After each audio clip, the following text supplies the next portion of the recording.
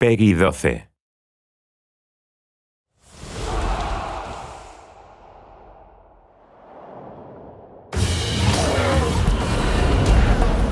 There are several things that we actually try to achieve with each elite specialization.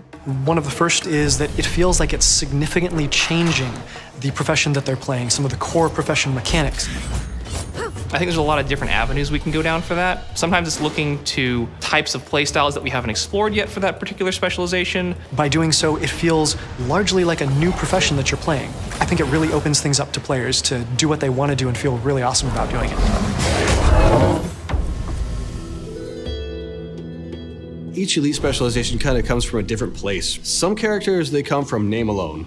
When we were developing the Mesmer Elite specialization, someone in one of the very early sessions spitballed the name Mirage. It was like, okay, they had just won. No one else was going to say anything that was better than that. It gave us the sense of dodging, the sense of not being there when you think it's there. It gave us a lot of ideas for how we wanted the utility skills to work. It gave us a sense of the weapon that we wanted to work with it. Whereas something like the Hollowsmith came from a lot of examining different types of game mechanics that we could give to the engineer. We try to keep things as fresh as possible by exploring into spaces that we find each of the professions lacking. Necromancers have never had access to anything supportive or party-based. That's kind of something that we're now giving them the option to do with the new specialization.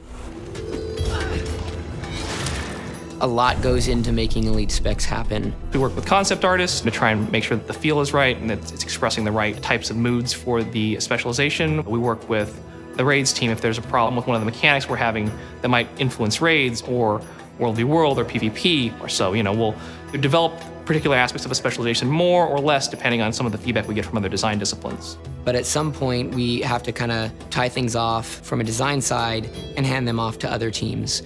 And that's kind of when the elite specs start coming to life. When you're doing new sounds for an existing profession, you want them all to really fit together and feel as part of a whole, but you still want to interject something new and a little bit different. I always enjoy anything Mesmer related because, I really went crazy on creating very disjointed sets of tones for the Mesmer, so it's always cool to revisit that and try to add to that palette. When you can play it as a complete package, it starts to feel really cool. Probably one of the largest hurdles that we run into when developing an elite specialization is trying to perceive all of the consequences of every change that you're going to make to the core profession. We have a fairly limited space to work with, and we have to provide a lot of options there that all feel good to pick, while at the same time all feeling very distinct from each other. Everything that you do, everything that you add is going to have an effect on every single component. One of the crazier ideas we had was for the elementalist specialization, the Weaver. Because he can juggle two elements, we calculated exactly how many new skills that would end up being. And looking at that on paper, it's like, there's no way we're going to be able to make this many skills. But I think the team really came together, and he ended up having just a lot of really fun and interesting skills that he can combine. It's kind of hard to get it just right, but we're definitely working toward the best feeling balance that we possibly can.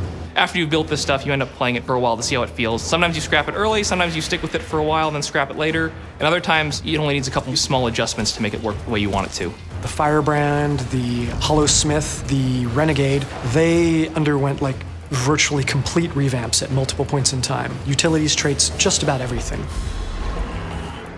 The Scourge had to go through a lot of work. For a while, it was the case that people just wanted to stack the shades on top of one another. And we're like, hey, this is cool, but at the same time, we want to make sure that this character has like the grand field play. Like it's a puppeteer and allowing allies to survive and enemies to, well, to die, I guess.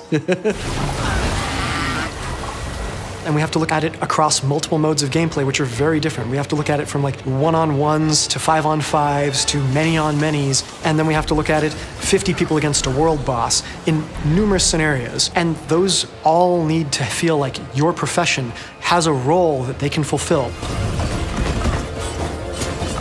I think what's great about Guild Wars is that there are 9 different professions that already play pretty differently from each other. And I think elite specializations kind of allow you to either dip your toes into what a different profession might experience or to just try an entirely different play style that you hadn't considered before. I want players to feel excited, hopefully a little bit overwhelmed at the choices that they have and the feeling that all of the choices that they make are going to feel meaningful and awesome.